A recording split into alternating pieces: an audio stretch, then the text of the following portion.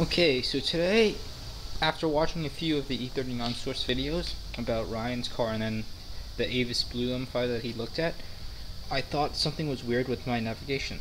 And well, as you can see, this is the look of my navigation unit. DVD is what it says on it. There's my 6-disc CD changer and everything. And well, that was not what the video that Ryan had said or showed with the regular 2000 M5. This usually would be what a 2000 M5 would have, a Mark II. It's a CD based DVD navigation system. This would be a Mark III. It's still CD based, and it would be produced after 9 of 2000 to the end of 2002. And then this is the Mark IV unit for model years 2003 and beyond. That is exactly what I have right there. Now let me tell you guys, I have a October of '99 build M5. So this is clearly not normal. And one way to check is that going to the settings screens, and if you look at the top right corner of it, SW software 3163. Well, the 3 stands for Mark III computer. The 1 would just stand for the higher navigation, and then the 63 would stand for the version. This is what my car has. 130. So indeed, I have a Mark IV navigation. The previous owner never told me about this. As you can see, I have the bigger widescreen nav. That was a given, but that's just plug and play. And now I have a Mark IV nav, which is pretty exciting for me. And then if you go back onto this website that I'm on, it's X Outpost. It's an X5 forum, but it's really helpful with the with what do you call it, navigation stuff. They have a big navigation database. You can see, well, not so much with this camera. Maybe if I zoom in, it's gonna focus, but it doesn't look like it. A 4-1/30 is version 23, released in March of '04. It's one of the early Mark IV units, and while the latest unit is actually version 32, which is right here. I got the BMW TIS out. So now I'm gonna just try and see if I can update this software version 32 into version 23 into version 32. Okay, so now I'm on my Windows computer right here and my Mac right there. I can't really figure out how to work my Mac yet. It's still pretty new to me, and I'm really familiar with this. Now look, on this website there is version 25, 29, 30, 32, and then a bunch of others. And then there's also with version 32 night mode, camera alerts, and M logo. I think I'm gonna go for this one right here. It's a zip file, and what I have to do with this thing is that I'm gonna have to download it as such. I'm just trying to get back to the page right here. And what you do is take the file, then you burn it using image burn because it's an ISO file, and then you slap it onto your navigation, and hopefully it will update. So version 32 with the modifications burned, and now it's time to take this MacBook Air out again and we will install it on my Mark IV navigation. Okay, so time for me to walk you guys through this. My steps are: go to the car, open the driver's door. Alright, so here we go. That's opened. Next would be to eject the DVD drive from the nav computer. Here's my map. It's a 2004 map. Alright.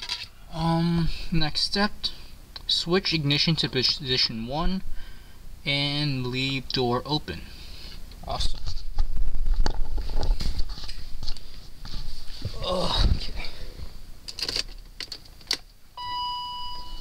There you go. Position 1.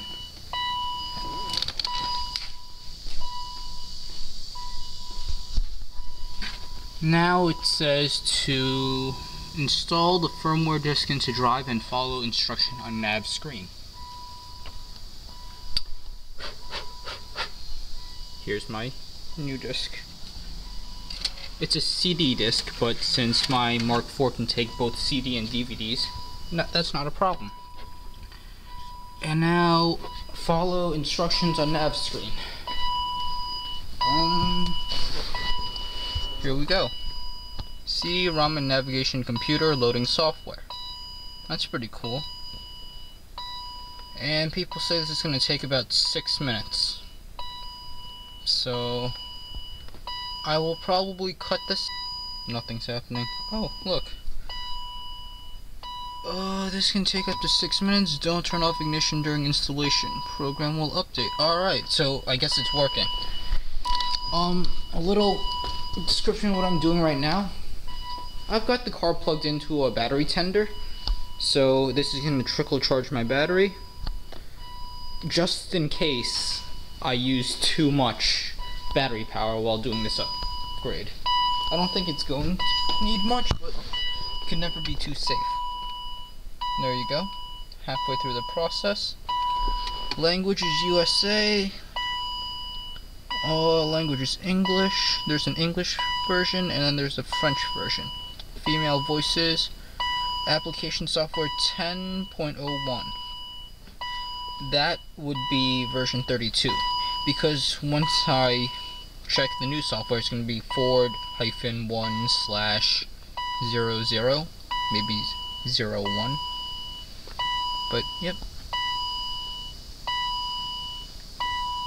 still working. Please remove CD and confirm with OK. So now I walk around the back. I removed the CD. It was already, they had already ejected it for me. So now I walk back into the front and confirm with OK. System will reboot now. In a few seconds it will start up with your new configuration. Cool. Still beeping at me because the key is an ignition lock.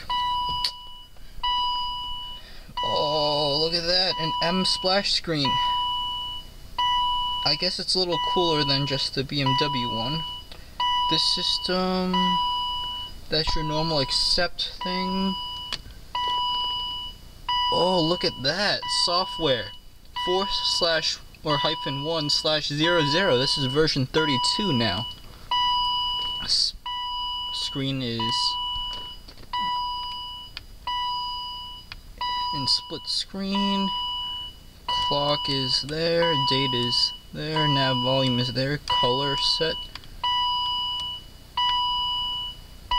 I like that color. Language. Distance in miles. Consumption. Memo on. I like the memo on. Brightness. I'll just play around with that. Now I can go back to the menu. GPS. No. Oh, oops. I'll do that later. Onboard computer. Pretty cool stuff. Menu again. DSP, whatever, coding, emergency settings, monitor off, auxiliary ventilation. Alright, I'm gonna shut this off and insert the GPS CD again, and I'll play around with this car some more. Alright, so this is what my GPS looks like with the disc installed. As you can see, it's only a 2D view, and if I go into map positioning, I can either get pointing north, or the map is always pointing north wherever I go, or the travel direction, where the map would go with what my car travels. There's an Easter egg that BMW also put in, but it's in a secret menu. So you, as you can see, you have to go into your settings and then hold down your menu button. Now you just have to hold for a couple seconds until, well, once it loads, there you go. Service mode. Then you have to scroll all the way down to perspective. And then perspective mode would be like your 3D stuff. And now, I turned it on. Okay, then I go back into GPS nav. It's the same thing so far, but if I go into there, click on map view, and I go to perspective, would you look at that? Technically it's a 3D map. Oops, that's a piece of dirt. Don't know how that got there. But yeah, now it's a 3D map of what I had before. Pretty cool. It's a nice little futuristic update. Still on a 2004 GPS map, so it's not the most detailed thing in the world, but thanks for watching this E39 source video. It's going to be one of my last few ones, since sadly I'm going to college and I will not be bringing this little car right here. I have one more autocross vid to upload, and that would be this weekend. And then I'm going to do one more video of my final storage of this car. Thanks for watching.